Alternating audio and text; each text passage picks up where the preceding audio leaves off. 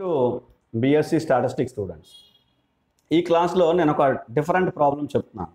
ఈ problem test for means మీద, test for standard deviations మీద, రెండింటి మీద కూడా డిపెండ్ అయ్యింది. రెండు టెస్టులు చేయాల్సి ఉంటుంది. చూడండి క్వశ్చన్ ఒకసారి. 2 ర్యాండమ్ శాంపిల్స్, క్లియర్గా తెలిసిపోతున్నది. 2 ర్యాండమ్ శాంపిల్స్ అంటే 2 శాంపిల్ టెస్ట్ చేయాలి. మనం ఇప్పుడు 2 శాంపిల్స్ టెస్ట్ చేయాలి. 2 random samples drawn from 2 countries gave the following data relating to the heights of males.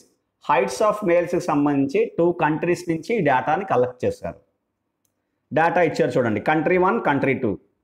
Sample size country 1కి 1000, కంట్రీ 2కి 1200, 1200. Mean height 67.42 first country, 67.25 second country.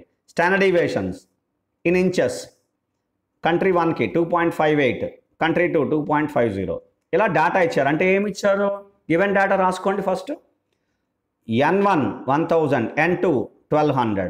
X bar first sample యొక్క mean 67.42, point పడలేదు చూడండి, 67.42.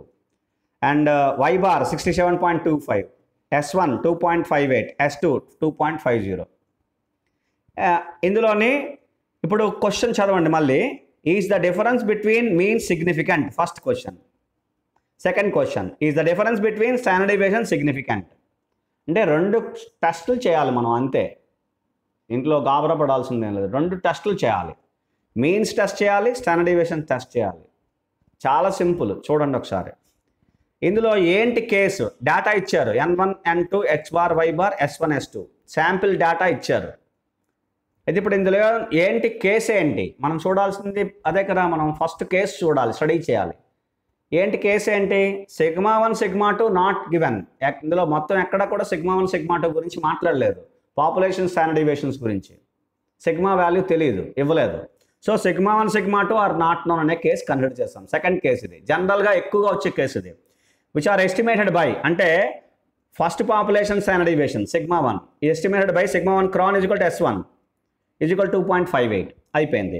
Next sigma 2 second population standard deviation, it is estimated by S2 sigma 2 క్రాన్ is equal to S2 is equal to 2.50. అంటే రెండింటిని estimations రాసాం ఇక్కడ. Estimation procedure అయిపోయింది. ఇప్పుడు ఇది కేసు ఏంటి? Sigma 1 sigma 2 not known case అనమాట. ఆ కేసులో మనం చేస్తున్నాము. ఇప్పుడు ఏం చేయాలి? 2 టెస్టులు చేయాలి. First test means, second test standard deviations. చూడండి, ఫస్ట్ టెస్ట్ ఫర్ మీన్స్. అన్ని పాయింట్స్ చేయాలి. 4 పాయింట్స్ మనం యూజువల్గా చేసేవి. చూడండి, ఫస్ట్ టెస్ట్ ఫర్ మీన్స్ ఏంటి? పాయింట్ ఏంటి చేయాలి? First point null hypothesis H0 μ1 = μ2. ఏంటి రాయాలి? There is no significance difference between the means. వాడు క్వశ్చన్ అడిగాడు, is the difference between means significant అని క్వశ్చన్ అడిగాడు. అందుకని మనం ఇలా కన్సిడర్ చేస్తున్నాం. There is no significance difference between the sample means. Alternative hypothesis ఏంటి? There is a significance difference between the sample means. అంతే. చూడండి, అది ఒకటి. H1 μ1 నాట్ ఈక్వల్ టు μ2 అంటే 2 టైల్ టెస్ట్. ఏంటి స్టేట్మెంట్ ఏంటి? There is a significance difference between the sample means. Sample means మధ్యలో significant difference ఉంది.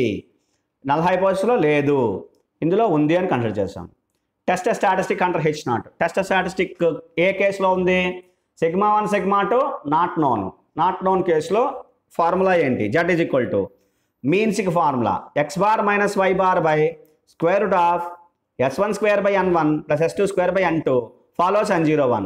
సబ్స్టిట్యూట్ చేయండి values. X bar 67.42 minus Y bar 67.25 divided by square root of S1 square 2.58 whole square divided by N1 1000 plus S2 square 2.5 whole square divided by N2 1200. ఇప్పుడు ఈ value calculate చేయండి. చేస్తే we will get some 1.56. Okay, 1.56 వచ్చింది. మీరు calculate చేయండి ఎంత value వస్తుంది అంత. ఫోర్త్ పాయింట్ ఇన్ఫరెన్స్, అంటే కంపారిజన్ అండ్ కంక్లూజన్. అలా రాసుకుంటే బాగుంటుంది. మాడ్యులస్ ఆఫ్ Z ఫస్ట్ చేయాల్సింది 1.56. జెడ్ ఆల్ఫా వాల్యూ ఎలా తీసుకుంటాం? 5% లెవెల్ ఆఫ్ సిగ్నిఫికెన్స్. ఎందుకంటే లెవెల్ ఆఫ్ సిగ్నిఫికెన్స్ ఇవ్వలేదు కాబట్టి 5% లెవెల్. అండ్ 2 టైల్ టెస్ట్ ఎందుకంటే not equal to, alternative hypothesis not equal to 2 tile test. From the standard normal tables 5% లెవెల్కి 2 tile టెస్ట్కి standard normal tables నుంచి value 1.96 మనకు తెలిసిందే. Z alpha Z alpha value 1.96. ఇప్పుడు ఈ రెండు కంపేర్ చేయండి. 1.56 1.96, therefore 1.56 less than 1.96 అంటే modulus of z less than z alpha, therefore h naught is accepted. h naught accepted అంటే ఏంటి? h naught ఏంటి?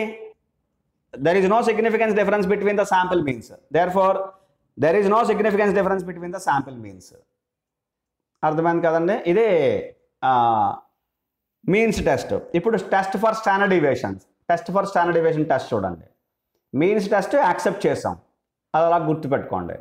Test for standard deviations, first point null hypothesis h naught sigma 1 is equal to sigma 2 అంటే there is no significance difference between the standard deviations. Is it clear? Probably I'm not clear of that.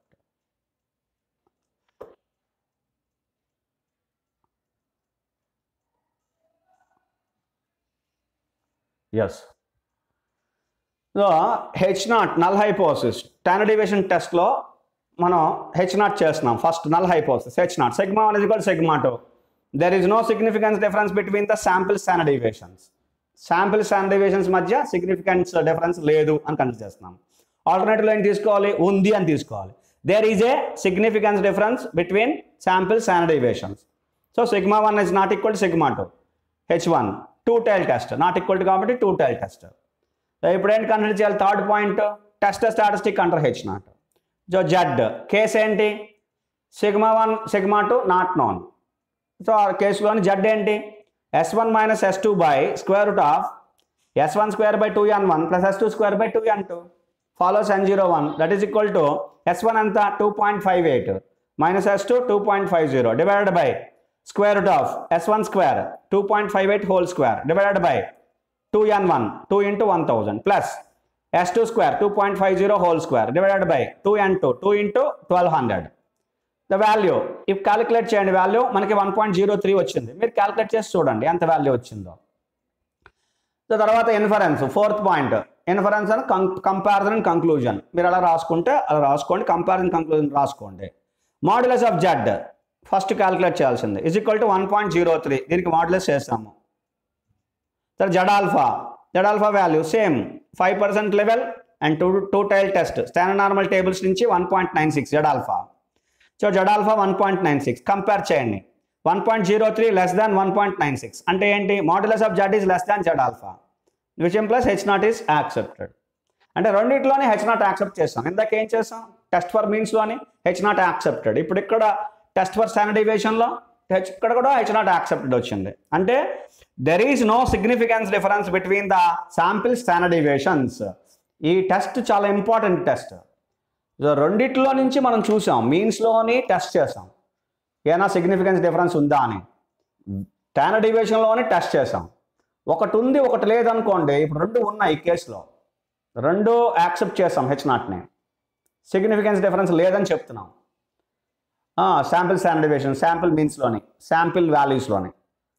కాబట్టి అది లేదని చెప్తున్నాం, problem లేదు, మనకు బాగానే ఉంది. h not accept చేసాం. ఒకటి యాక్సెప్ట్ చేయట్లేదు ఒకటి యాక్సెప్ట్ చేస్తున్నామంటే ఆ డేటాలో కొంత తేడా ఉందన్నమాట. అలాగా ఏదో కొంత డిఫరెన్స్ ఉంది, మన ఇండిపెండెంట్ అని చెప్పడం కుదరదు అనమాట. అలాగా కొంత డేటాని కంపైల్ చేస్తున్నప్పుడు వాటి యొక్క మధ్యలో డిఫరెన్స్ సిగ్నిఫికెన్స్ డిఫరెన్స్ని మనం తెలుసుకోవడానికి ఈ టెస్ట్ ప్రొసీజర్లు చేస్తుంటాం. వీటిని చాలా జాగ్రత్తగా అబ్జర్వ్ చేయాల్సి ఉంటుంది అంతే. సో మీకు అందరికీ అర్థమైందని అనుకుంటున్నాను. చాలా ఈజీగా మనం టూ శాంపిల్ మీన్స్ని అదే means test standard deviation test రెండింటిని మనం చేయగలుగుతాం. Thank you so much.